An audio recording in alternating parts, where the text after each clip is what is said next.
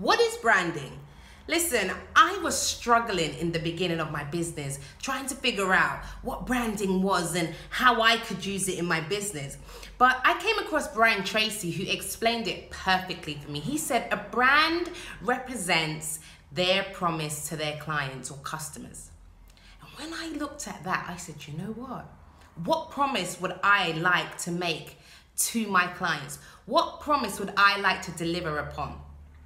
Now, whether you know it or not, we've got brands like Pepsi, Coca-Cola, Boohoo, Misguided. All of these brands are putting out their promise to what they're going to deliver to their customers. And when they let you down, it's crazy. There was a time when I bought something from Misguided, and when I got it, it literally had already been worn.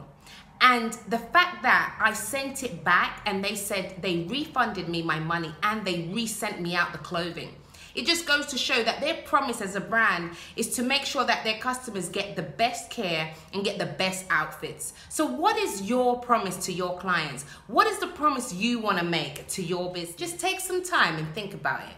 What is it? What promise do I want to make to my clients? What do I want my brand to represent? What business promise do I want to give to my clients? Love you all. Peace and light in your business, and I pray God blesses you all the way. It's your girl Raquel, CEO and founder of Hairstylist.